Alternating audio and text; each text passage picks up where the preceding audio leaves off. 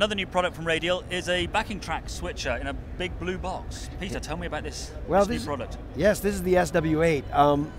This is a very, very popular product for professional touring, and we have to understand that today, bands are using backing tracks when they play live. So if you want to hear Bohemian Rhapsody, Queen would love to tour with 50 singers, but they don't. What they do is they use backing tracks.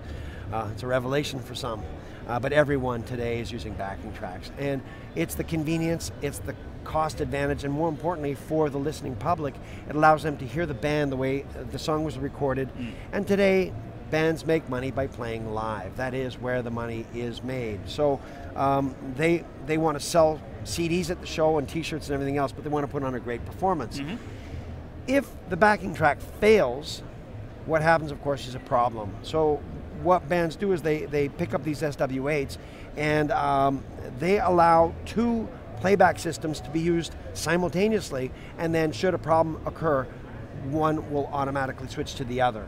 And that's done either manually or with a gate. And what a gate means is that I can have a test tone, such as a 1 kilohertz type tone going into the box, and if that tone shuts off, the SW8 will recognize the problem, switch across. So here you have a gate to adjust the level.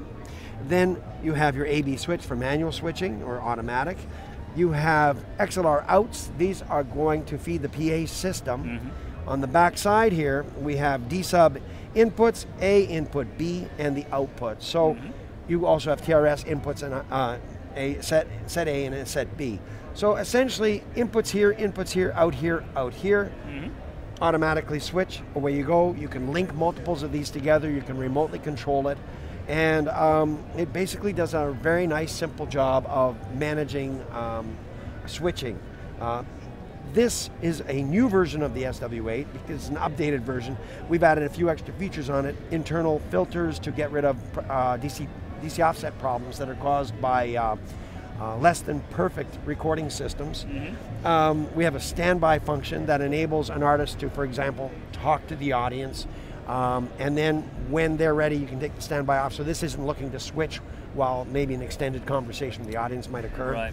And then we've added a mute function that enables the playback technician to mute the system so that the PA doesn't hear what he may be doing to queue up tracks or something backstage. So is the switching done with relays or is it solid state? It's relays. What we do is we try to put the least amount of filtering or anything in between the original track and the output. We try to have the least effect, bottom, ultimately. In that way, the artist or the playback technician can run virtually any kind of signal in and any kind of signal out. It's not limited. Okay, so we need to know the price and when it's available, please. This is now shipping. It's retails for $1,300. Great. So very popular, and again, maybe only for the big touring acts, but you'll also see these if you look carefully on The Voice, American Idol, Cirque du Soleil, all these kinds of shows all use these backing systems because that is the world we live in today. It is. Thank you very much, Peter. My pleasure.